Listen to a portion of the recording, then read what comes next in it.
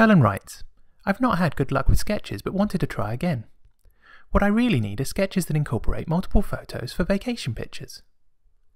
Glitter Girl, can you help Curlin whip up a multi-photo masterpiece? Of course I can. This week I thought we would start by taking a look at some examples of travel pages and the variety of different photos you can include. So I start this album with a title page that includes just one single photo, but then there's a variety of different types of layouts. So there are pages that have layouts that are double pages, so this one has 4 4x6. And then there are also singles. So 3 4x6 works really easily, and you can then add as much or as little to the remainder of the page. This page that's part of the 4x6 Photo Love series for 5 4x6 photos with one that's a different direction than the others. But still coming back sometimes to a single to have a bit more breathing room, repeating that idea of 3 across but with different embellishment at the top and bottom of the page. But of course you can also include more photos by changing the size. So sometimes printing them smaller or as squares rather than rectangles, or mixing the size. So here there are 2 4x6, but there are also there's also one larger photo that's more 6x8 type size. This is also from the 4x6 Photo Love series. There are 12 4x6 photos here in this big stack, and they can be taken out at the top of the page protector. So you don't have to take out the whole layout. 1 5x7, 2 4x6. 2 4x6 is the most common style that I use because it's a good balance for still having plenty of room for writing and some embellishment. This is also 2 4x6. There's a video on this one if you want to have a look. One larger photo with 2 smaller photos, just kind of changing the perspective. Things where there's more that I want to include in the writing might only go with a single photo.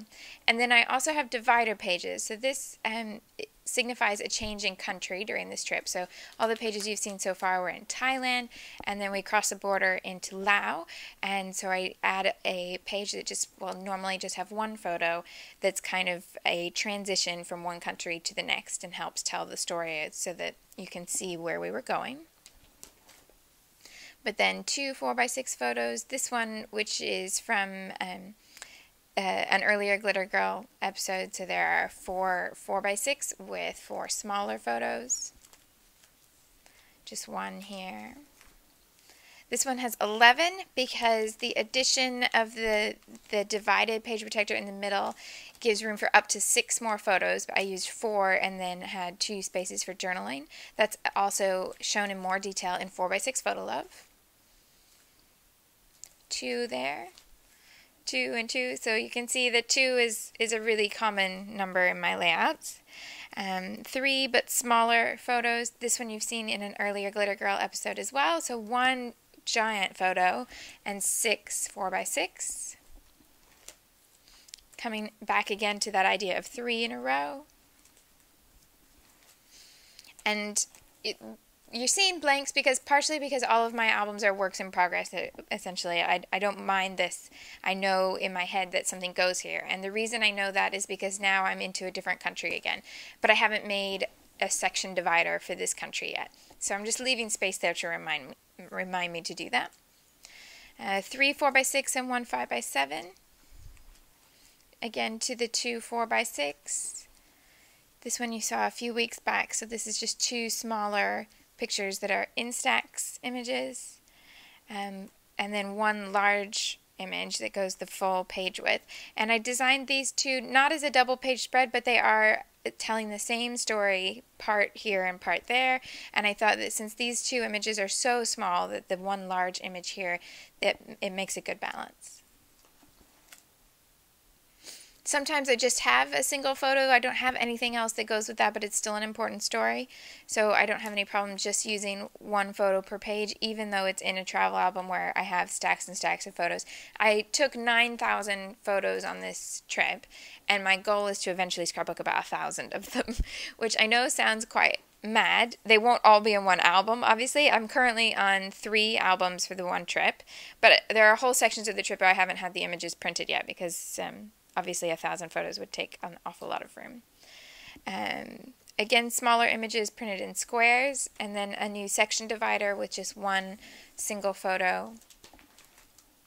I like taking photos that are kind of my favorites from the whole journey and making them big images so that they can be appreciated even though they're in a book rather than on the wall. This one's actually on our wall as well. Just a smaller one. This one has 3 wallet-sized pictures and then 1 larger square, so there's 4 on a single page.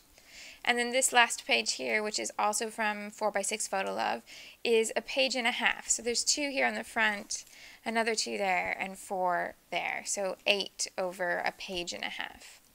So there's a lot of ways to create pages that will let you have a balance of embellishment and photos and writing and all the sorts of good things that we put in. And don't feel that you have to cram your page with every single photo, because there are other elements that are quite important. I often leave more room for writing because sometimes the writing for me is far more important than the photos.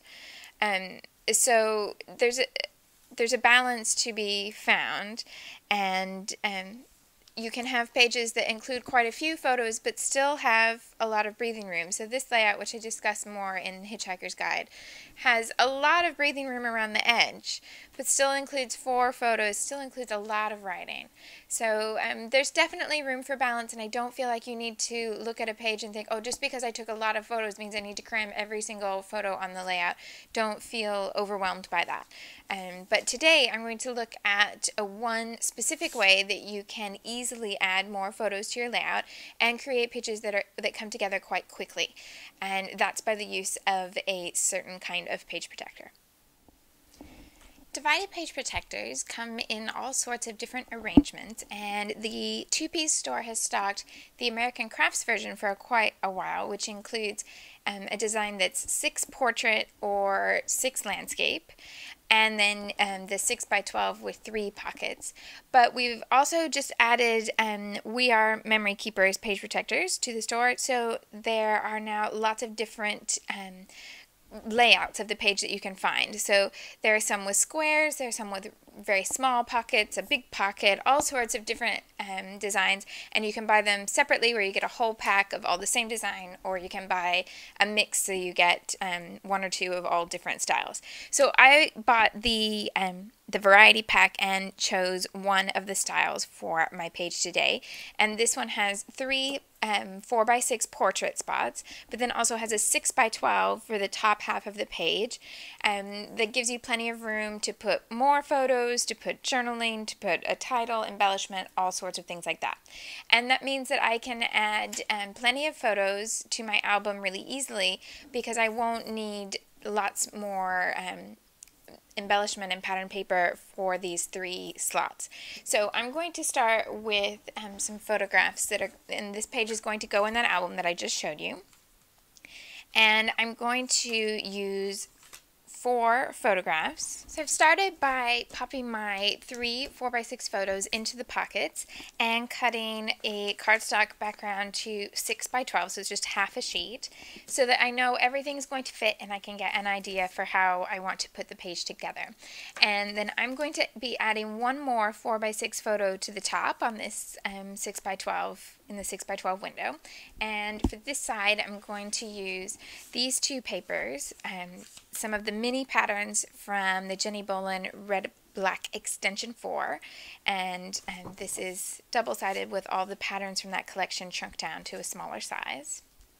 And then this handwriting style page, which is the back of this one, which is called Multiplication, and it's also from the Red Black Extension line by Jenny Bolin. So I'm going to use those on this brown cardstock background, and even though this is a red and black line, I'm going to be using mostly the cream and the red patterns so that they'll still mix with the brown, and to make sure that they coordinate, I'm going to use brown ink around the edges to pull that all together, because as you saw in the album, a lot of the paper is craft, and there's definitely more a brown edge to the details rather than black. The lovely thing about working with just a 6x12 canvas is that everything will come together really, really quickly. So I've cut some journaling lines, and I've just trimmed a little bit off the edge so that it's slightly narrower than the background. And then one of the 4x4 mini patterns so that I can break up that expanse of the cream paper there. And then I can add the photo in here, and once those three elements are in place, then everything else is just quite small things and all comes together very quickly. So I tend to use label stickers on pages with divided page protectors because it's easy to then add something to the smaller sections, like right on top of the photos. And I'll get to that section in just a minute. But I'm going to use some stickers from the Hodgepodge. This is the memo sheet, Hodgepodge stickers from Jenny Bolin. And then I've also pulled out the boarding pass word and label stickers from October Afternoon, along with some October Afternoon letter stickers in there too.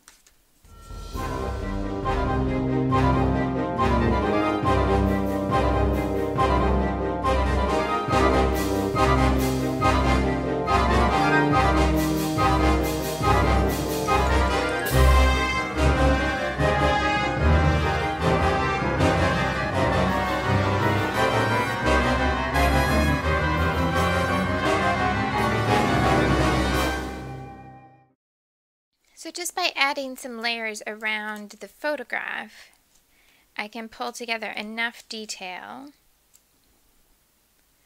that I still have plenty of room here to write everything that I want to include, and the image is still clear, and just depends on the content of the image itself. If there were things that were important in that corner of the image, I really wouldn't want to cover it up, but because I've left the expression and the oddity of this the Thai soda bottle in the picture, I don't mind covering up my cardigan in this corner, because goodness knows that cardigan shows up in another dozen pictures in this album, so that's not a problem. But if there were something important in this corner of the photo, then I wouldn't want to place the embellishment there. But in this case it works, and I've still followed the same design principles that I use in a larger page, but I've followed them on a much smaller scale. So on a larger page I tend to put embellishment at two corners of the photo block, and put something to the top right and the bottom left, or vice versa, so that your eye goes across the photo on the diagonal. And here I've done the same thing, it's just on a much smaller scale, one photo and a 6x12 canvas rather than the 12x12 page where I might have two or more photographs. With the writing added to the 6x12 canvas, the top half of the page is ready to go, and I can go ahead and pop it into the page protector, and that bit is all finished. But then sometimes it's worth looking at the other pockets to see if they are happy as just individual photos, if you're happy with them as individual photos, or you'd like to add something more to them. So what I tend to do is come back and add a little bit of a label or something small to a corner, and I try to alternate, so I look for where there are openings in the photo. So even though this photo is quite dark here, there's something here I don't particularly want to cover up, but this space is okay. So I could add a label here, and then up here I could perhaps put a round label in this space here at the top, and then come back to the bottom and put something over in this space. So I'll just take those out one at a time, add the label and cut off any excess, and then the whole page will be finished in not much time at all. But if you didn't want to attach anything to the photo, you can add it straight to the page protector and put it right over the top, which makes stickers especially useful because it's easy to attach them to the page. I'm looking to this section at the top for things I can repeat. So I use the washi tape here. I'm just going to repeat that as a little bit at the bottom as well. But what I found was that the width of the washi tape in this instance was a bit more than what I needed. So I'm just cutting the strip in half, layering that onto the photo. And then this is part of this border sticker, which I had cut in half. It was originally 6 inches long, so I cut half to use here, and then I've cut it into a few pieces that are smaller still. And then I can cut off the extra here. And then carry on to the next picture. I completed page with no more changes to the top, just the labels added to each of the photos at the bottom. So everything here comes together really quickly, yet there are 4 photos and they're all 4 by 6 on the 12 by 12 page without it looking too heavy, too over the top, too embellished. And then I can just turn it over, add another 3 photos to the bottom and whatever I want to the top, or I can replace one of the photos or more of the photos with journaling cards. All sorts of things that I can do, but if you're looking for ways to scrapbook a big stack of photos and just have them all printed at the 4 by 6 size, you'll get a lot of use out of these kinds of page protectors that allow you to work really quickly and without a lot of extra supplies. Now, if you don't have these page protectors, you can still give our challenge a go this week because you can do this same sort of design on a 12 by 12 page. Just treat this as a sketch and use 3 photos along the bottom, embellish them in the same sort of way, and work with that top space of the 6 by 12 at the top of your background. And it'll look a little bit different because it won't have the gaps in the page protector, but it will still work as a design concept, and it will still have that same principle of allowing you to get quite a lot on the page very quickly without the need for lots and lots of other kinds of embellishments. You can add a title up here instead of a smaller title here if you prefer. You can add more or less embellishment as you see fit. I'd love to see your interpretation this week. Thanks for watching.